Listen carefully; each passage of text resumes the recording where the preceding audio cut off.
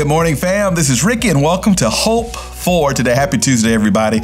Let's go ahead and get to Jonah. I'm in chapter 3, verse 1. The whale, the holding pattern that Jonah sent and put him in has been released. The whale has spit him out on dry land. Remember this from yesterday? And I love chapter 3, verse 1. I think, dear brother, dear sister, watching right now, I think chapter 3, verse 1 is one of the most, how do I say it?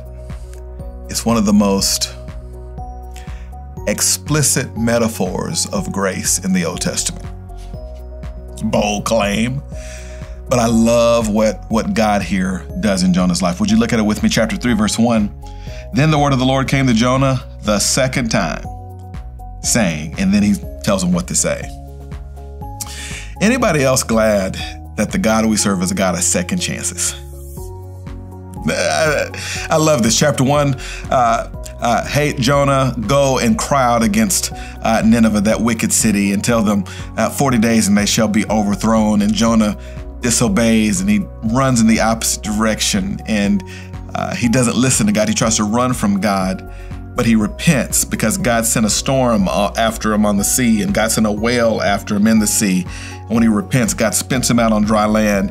And I love this because it tells me that when we repent of our sin and come back to God, anybody else glad that he doesn't put you on second string and he doesn't put you on JV, but he puts you right back in the game? I love it because God is not mad at Jonah. God is not upset with Jonah. God doesn't say, no, Jonah, you messed up, so you got to start the 12th grade over, or you got to go back to first grade of being a prophet. No, Jonah, you've asked for forgiveness of your sin.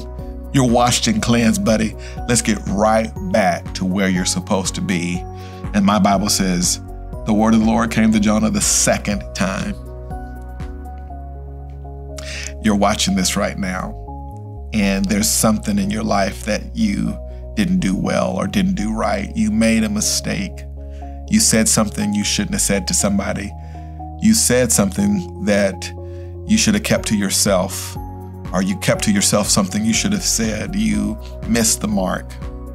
I want to tell you that Jesus loves you so much that when you repent of your sin, his word will come to you a second time. And maybe you're like me and you got a witness that it didn't come a second time. Can I get a witness that for me it came a fifth time and a ninth time and a 900th time? Grace, grace, grace, grace, grace. I can only imagine that Jonah here is sitting here thinking to himself, you love me so much, you didn't hold me back, but you pushed me forward in your will and in your ways. He's the God of second chances. And that's hope for today. I'll see you next time.